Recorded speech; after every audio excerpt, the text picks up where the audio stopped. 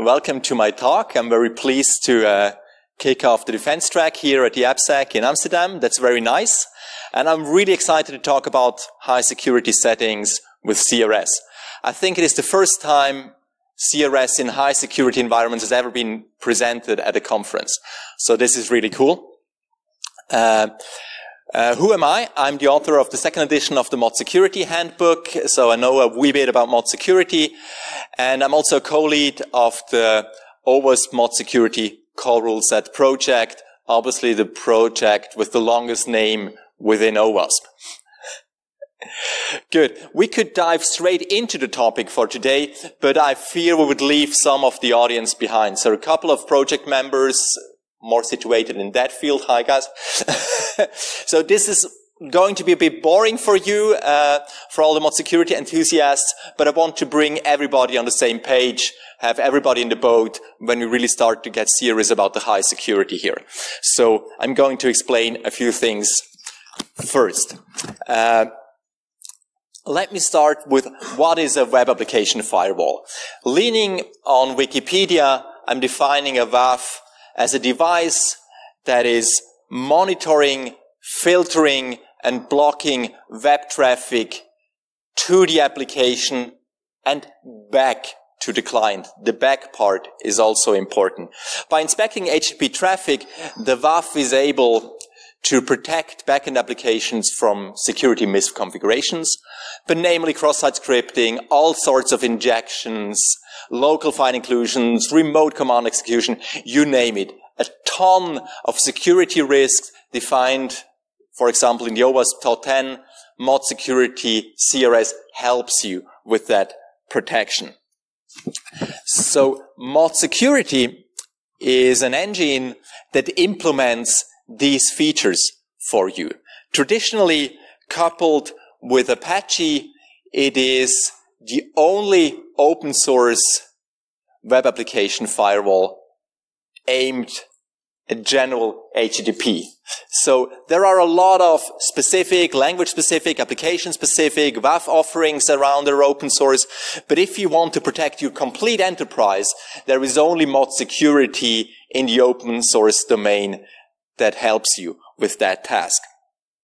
And there are now alternatives to run here. That is true. Mod Security runs within Fastly. We've heard yesterday, we did a CRS community summit yesterday, so we talked about CRS a lot yesterday already. We've heard that Varnish is about to release an offering to run Mod Security rules within the product. Azure is trying to do a very good job running Mod Security on their platform natively. Verizon has re-implemented Mod Security rule language in a product or a software called Waffles. That is kind of open source, but not quite the latest version. So this is getting much more diverse now. There are alternative options coming up.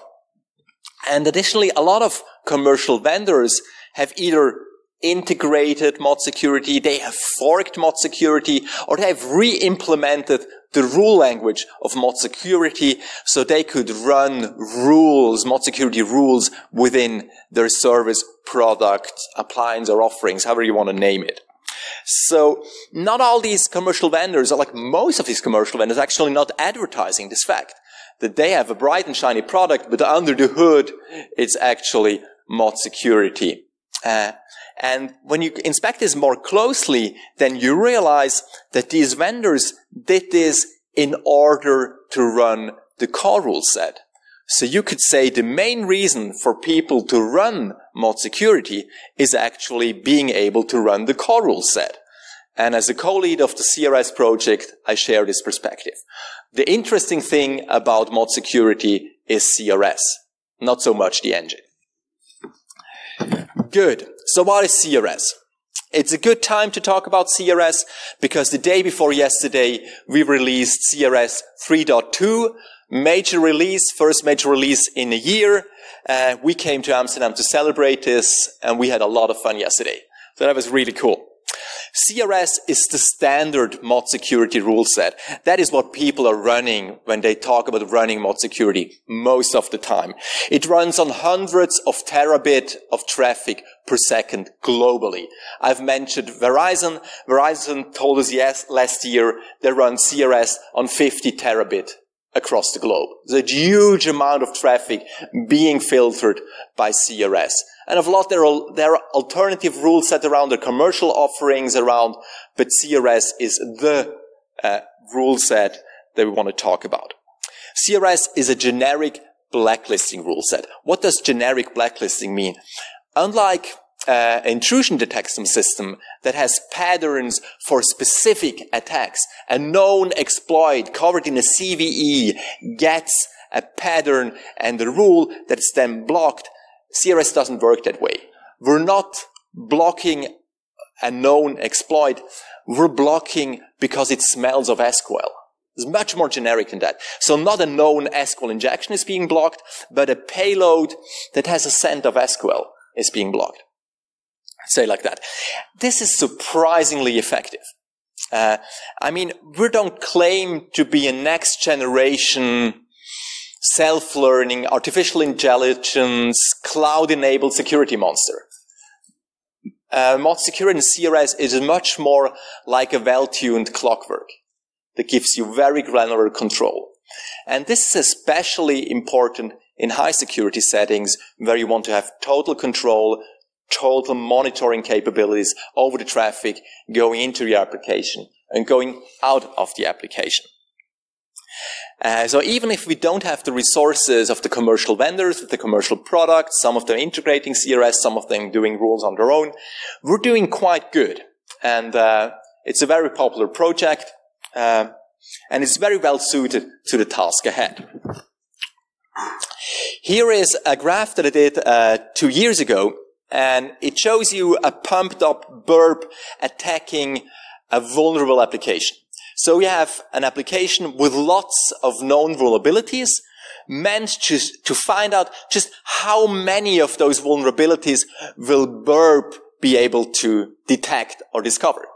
Burp executed 4.5 million requests against this single application, and with over 1,000 requests in the first column, Burp would say, look, I think I hit the weakness there. That is not 1,000 weaknesses, it boils down to 40 different vulnerabilities.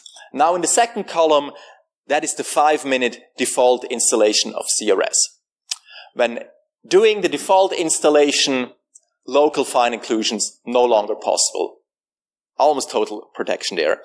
Cross-site scripting greatly diminished. SQL injection gone. Now SQL injection isn't gone completely. A dedicated and smart attacker is still able to pull off an SQL injection. But the difference is now that Burp is no longer being any assistance here. You have to do this by hand, and you have to be really smart about this and know how SQL works to be able to work your way around CRS, even in a default installation. So the default installation gives you very good coverage already. Of course, in a high security setup, you're probably ready to invest more than 5 minutes into default installation. Then default installation. This is where the additional 3 columns come into play. We call this the higher paranoia levels. So you have a default paranoia level in the second column in the default installation. That's paranoia level 1.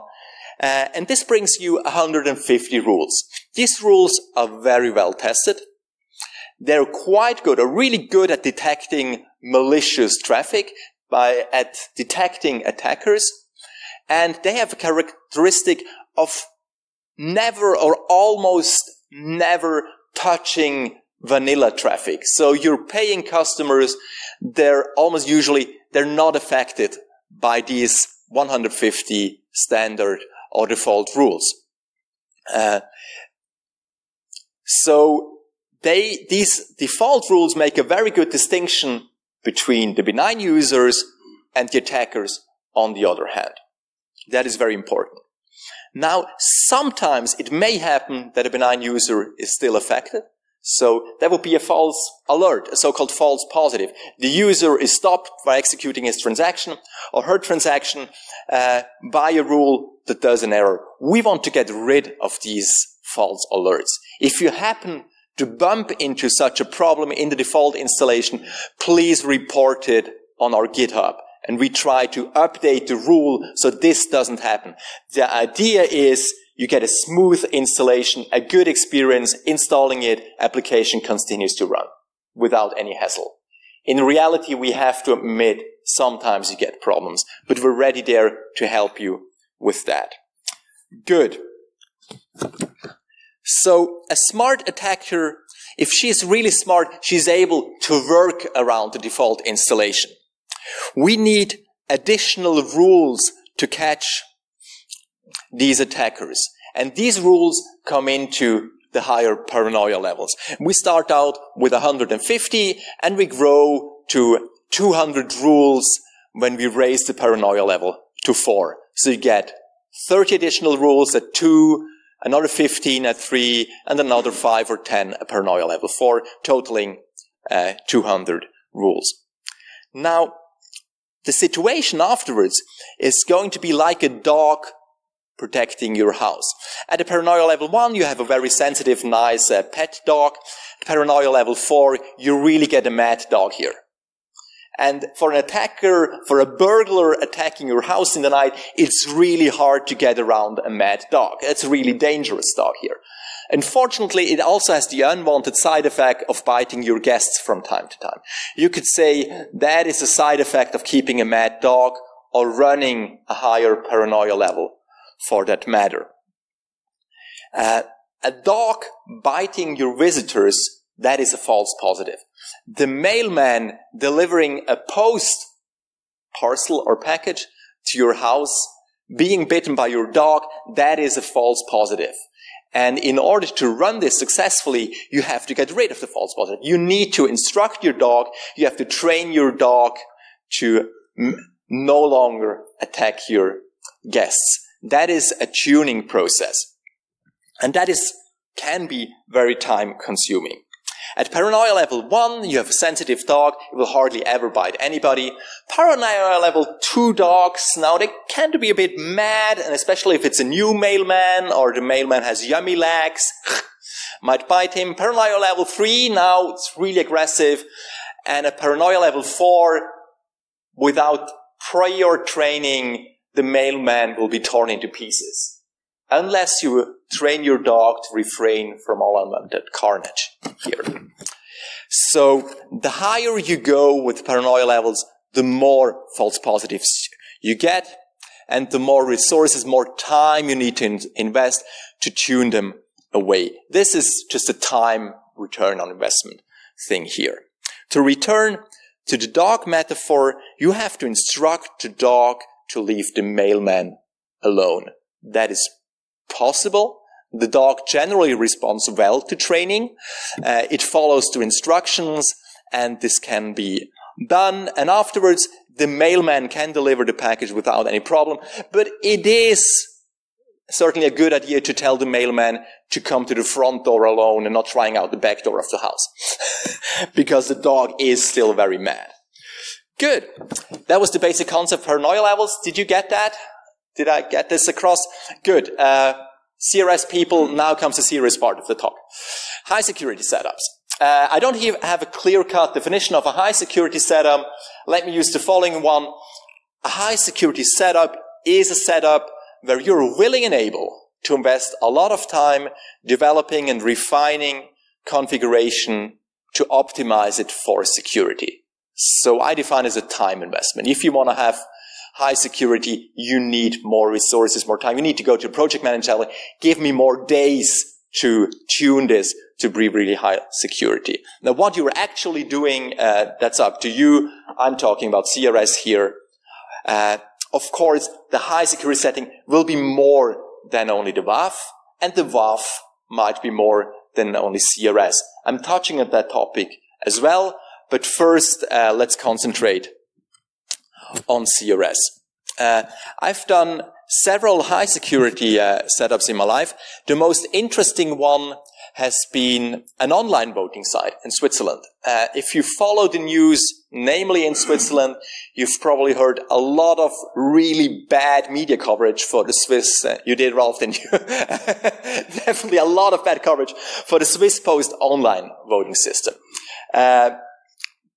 A lot of the talk is based on that. The setup is well published in government reports, audits, and articles, which I'm going to show you at the end, the resources. So what I'm talking about here is already published, but this talk allows you to connect the dots and make the correct interpretation of these government reports and understanding what they're actually writing. You know, this reports can be a bit cryptic sometimes when they come from the government. So what did happen? Why did they get so much bad news? There was a transparency effort with the online voting system, rightly so, where they would publish the source code in one program and run a public intrusion test or a bug bounty program in a second program.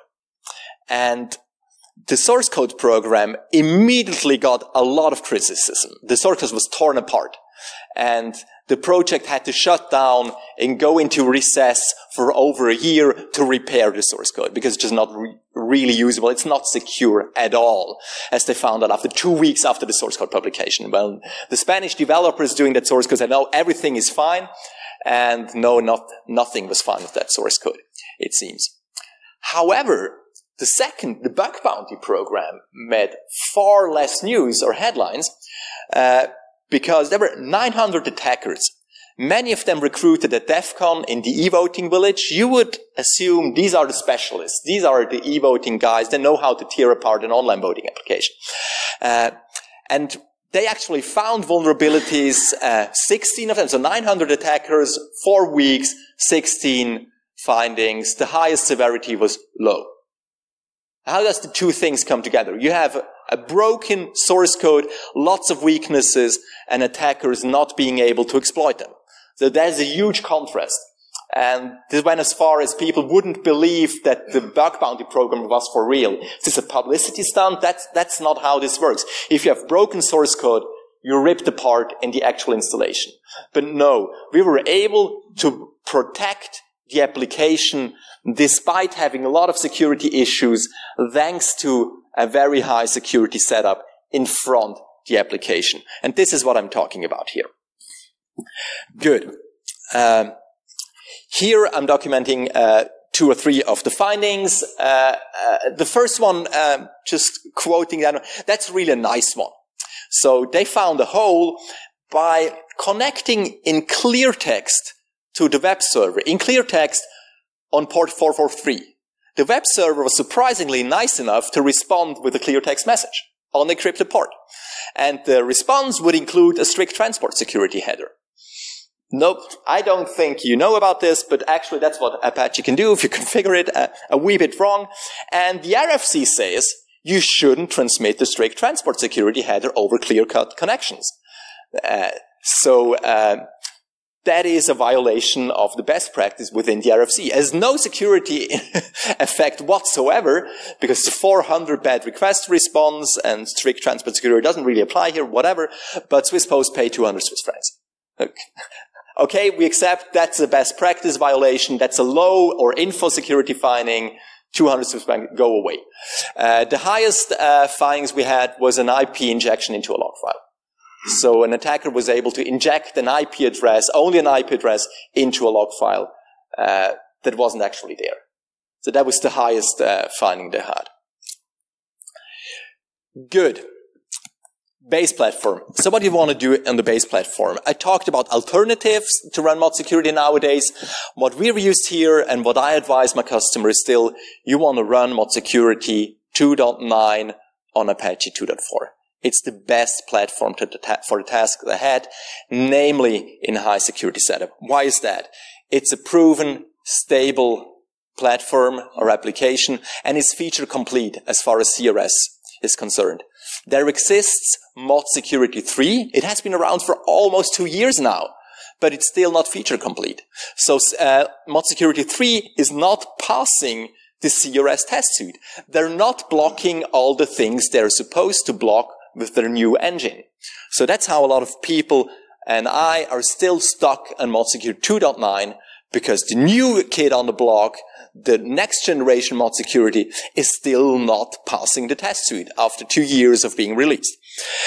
Performance, surprisingly, Nginx is a really fast reverse proxy, and mod security now runs on Nginx, but as soon as you put mod security on Nginx, it gets quite bad.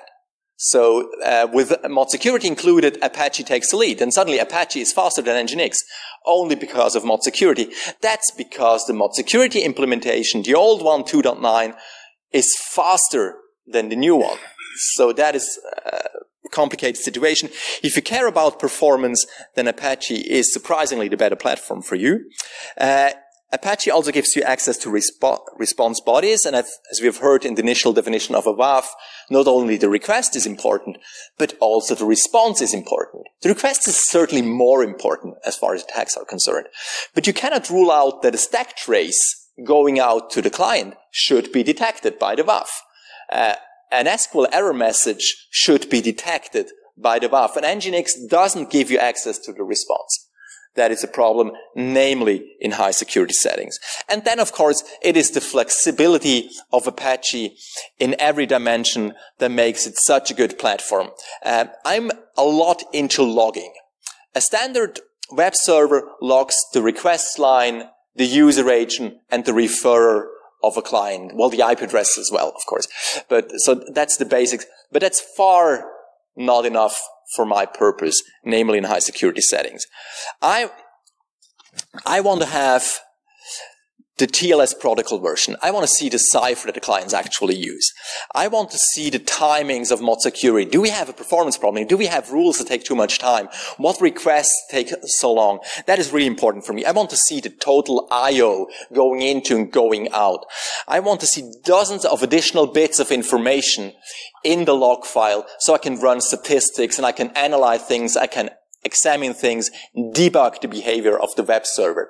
And that is an overview. Unfortunately, Nginx is not able to give you that. So Apache is much more flexible, allowing you all this insight, makes it really suited for high security setups. All this is well documented in a series of tutorials. That is the logging tutorial that I've published at nea.com. It's a series of tutorials, 12 of them actually.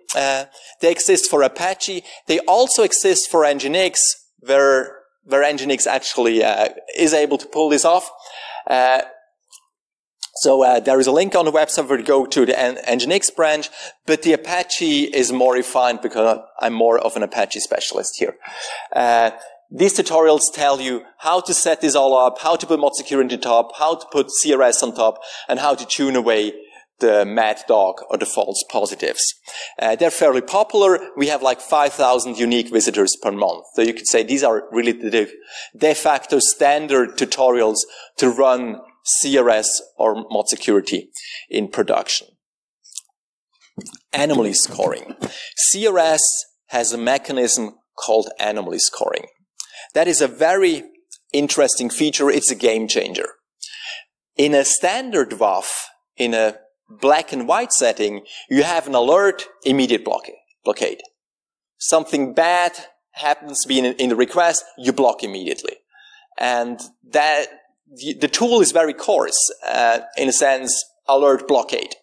With anomaly scoring, how this boils down on a technical level is the rules are only doing the detection. The rules are not blocking themselves. They're detecting SQL injections, for example, and then they add a score that we just sum up. So the request passes all the rules, and at the end, we sum up the scores. And then we say, this request got like 25 points, and now where is our threshold? And we can change the threshold. And that is like the appetite for alerts that we want to have.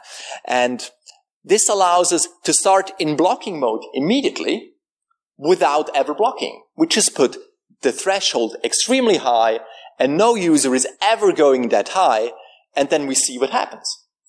And then we tune away the false positives and bring down the anomaly threshold or limit to more and more reasonable levels. I'm typically start out with 10,000, go down to 100, 50, 20, 10, and 5. And at 5, I'm down to a level where a single alert leads to blockade. So the end result is black and white. Single alert being blockade. But the way to get there is much more flexible and adaptive than in a black and white setting. And I don't really have the time to go into details here. This is well documented in the tutorials, and it is a total game changer, namely in high security setups, because in high security setups you have so many false positives. And if you block after every false positives, the testers are going crazy because they can never carry out their tests. And with that setup, you have them test, then you tune away the false positives, and it's all happening in the background. And when you reduce this threshold, you can make a very reasonable decision and saying, look, if we go to a limit of 20, nothing bad will happen because all our users are staying below 20. So that's really, really useful. In a black and white setting, you would have to stay in monitoring mode until the big day comes where you have really tuned away the false positives, and then you go from monitoring to blocking, and that day very often never comes. So you stay in monitoring mode forever, and who cares about logs when there are a lot of false positives? Nobody even watches or supervises the WAF in these setups. That's very typical. Good. So what is the goal that we try to achieve here? We want to get a completely clean thing, empty like the desert. We want to tune down to 0 false positives. No benign user should ever generate a false positive. That is the ultimate goal. Let's say in a standard setup, you have somebody registering at your website, and because the person lives at a funny address, it causes a false positive. Address looks like an SQL injection. That was a real false positive we had in the CRS. Union Street, Union SQL keyword. It happened to be false positive for a lot of people living in Union Street. Too bad. Have to tune this away. With 0 false positives, you know whatever your benign user is going to enter in your application, no false positives will happen. And that is such a liberating moment. It's an extremely rare moment in the WAF world. Because in the WAF world, whenever you see alert, you're never quite sure. Is this now a benign user? Is it an attacker? Let's examine. Let's look closer so we're really sure what happened. If you are at the 0 false positive setup, if you have achieved that level of assurance, then you know whenever it pops up, it is an attacker. Don't have to think twice. It is guaranteed to be an attacker. Now, how do you get there? Can you actually get, is this for real? Or is this more like a quality death march with the goal on the horizon and you never get there? No, you can get to 0 false positive, but I admit it's a lot of work. The Swiss Post e-voting system is in a state of 0 false positives. So 2 years of constant use led to 0 false positives. So no voter using the online voting system bumped into a false positive. That is a very good state to be in because we know we only have attackers in the logs. That is so liberating. In my experience, complex applications and a lot of free text input, that's the problem with false positives. More modern applications designed or created with the help of modern frameworks are much more structured very often. So in the absence of free-form input, you have false positives, maybe even a big number of false positives, but the variety is very small. It's the same ones all over the place because the framework caused this false positive by doing things in a certain way. You tune it away and they're gone. So modern applications are much easier to tune, and I think that's very good news. It's the written by hand, old HTML applications, funny variable names, funny requests, done by hand that cause a lot of different false positive in different parts of the application. Modern ones are much easier to tune. Good.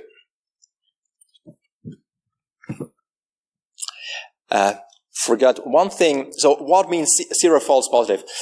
I think, or I would counsel you or advise you to get into a region of 1 false positive in 10,000 requests. I think that is the goal you want to achieve. 10 million. Did I say 10,000? Sorry. I meant 10 million. 1 request in 10 million giving you a false alert. That is close enough to 0. Close enough to be on the safe side. Because in 1 bad request in 10 millions, you probably have more backend failures, more bad gateway 502 error messages in the browsers than false positives because of the WAF. The WAF is no longer your biggest concern here. Backend stability is the bigger problem usually. So 1 in 10 millions is usually good. Obviously, you need vast amount of traffic to get there. A small B2B application with 10 logins per week will never get to 10 million requests. So you need a lot of testing, a lot of production traffic to be able to gauge this and get to this level. But it can be done if you're really able to invest the time. And in a high security setting, obviously, money is graciously often less of an issue than in a standard IT project. When you want to achieve high security, management is aware this is going to cost money. And they say, look, we need so much testing. Without that, we cannot get there. And people bump into false positive production problems, and then they realize, oh yeah, the guys told us to do more testing. And we actually have the money, we just have to invest it. So high security setting, they tend to be able to test this. So truly, 1 false positive in 10 million is where you want to go. That is close enough to 0, a liberating moment. And when you are there, you can really start to divide and rule, because right now you have a clear cut, good users in that side of the room, the attackers on the other side. No, that was only a joke. But you can tell the two apart now, because every alert points to an attacker. And if that is established, you can become really nasty with the attackers. Because before that, you would go, is it really an attack? And now you can say, no, it's definitely an attack. I already know that. And you're now not only blocking the request, no, you can ban the IP address immediately because it's a known attacker. Why would you continue to talk to such a client when you know it is an attacker? You ban the IP address immediately. The tool to pull this off usually is fail to ban on a Unix system. If this has you tremble in fear, fail to ban is a dangerous tool. Pulling this off is difficult. It's very easy to cut off your toes with fail to ban, so you need to know what you're doing here. And depending on the situation, when you have users sharing IP addresses, netting in place, or vanilla users sitting at Starbucks next to attackers attacking you, they would also be banned. So you need to know what you're actually doing here. But depending on the situation, you can go, no, the IP address belongs to an attacker, and I'm blocking the IP address, and I know no standard users are using the same IP address. And if you're in that situation, you can ban it. There are still implementation problems coming with this. Depending on the setup, it actually depends a bit on the Linux distribution. How does IP banning, fail to ban behave? Very often, it only blocks SYN packets. So IP SYN, establish a new TCP connection, is blocked, while as an established connection continues to work. And if you know HTTP and the future Quick platform, this is about multiplexing HTTP keep alive, reusing TCP connection that has been established for additional requests. So if you're not paying attention, then fail to ban will block future new connections, but the attacker, having established a TCP connection, can channel hundreds of requests against your application and you're not even aware of it. So there are a few implementation issues here that you need to get right, but this can be overcome, and you get to a situation where burp trying to scan your application is blocked after the first request. And can share the obvious with you. Burp has a hard time exploiting your application if it's blocked after one request. For like an hour, for example. Why don't we block for an hour? Makes 24 requests a day for Burp. Or changing your IP address after every request, which is really expensive and difficult to pull off. So this brings you a lot of advancement in security. For Swiss online voting, I have to add the remark, we had to switch this off for the bug bounty program. So government instructed Swiss Post, you switch off the fail to ban because the attackers wouldn't have a dent against you. So at least give them a fucking chance to scan you. And at first we were a bit depressed, but I understand the feeling there. Good. So that's about as far as you can go with CRS in a high security setting. If you want to raise the security even higher, you need to turn to whitelisting. CRS, as I've explained, is a blacklisting rule set. Whitelisting is the other way around. With a whitelisting rule set, you establish a wall of defense, a deny all wall against the internet, and every request that hasn't been enabled specifically will be blocked. So every API endpoint that is not configured, every query string parameter that you haven't enabled in the rule set is going to be blocked. Funny HTTP headers, interesting content types, blocked by default, because everything is blocked by default unless you enable it. Of course, this is fairly expensive. That is difficult to do. That takes a lot of time. How can you do this? You have to invest time, examine the application, and establish this rule set.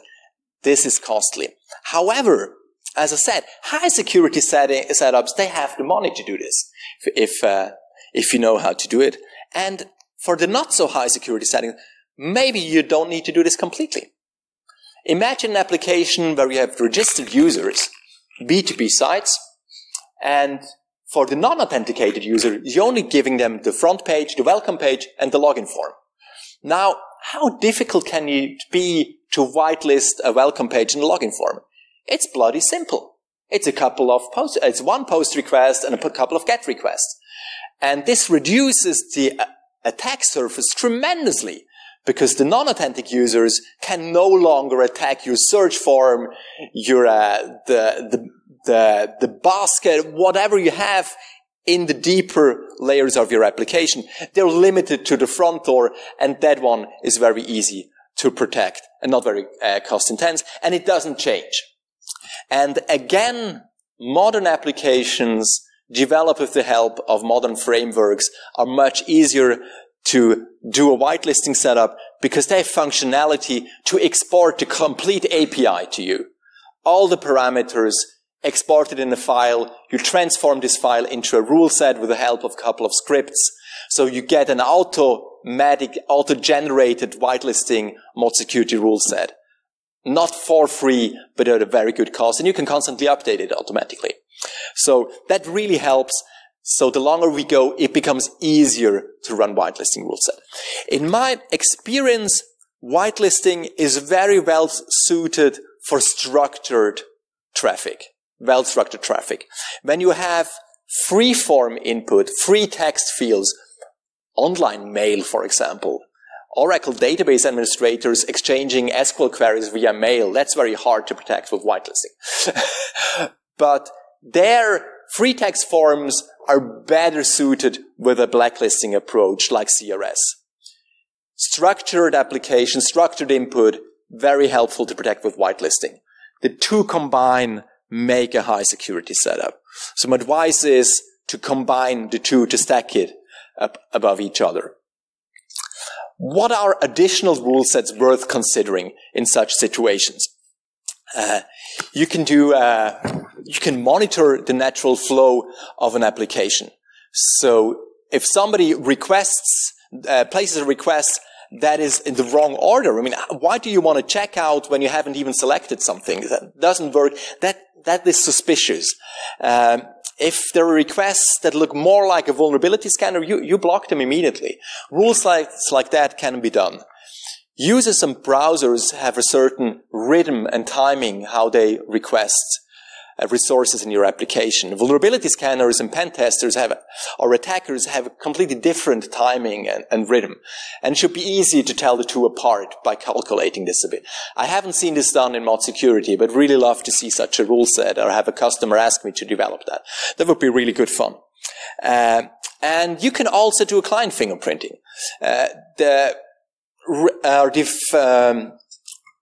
understanding the client or the family of a client of the user agent nowadays is not so easy anymore.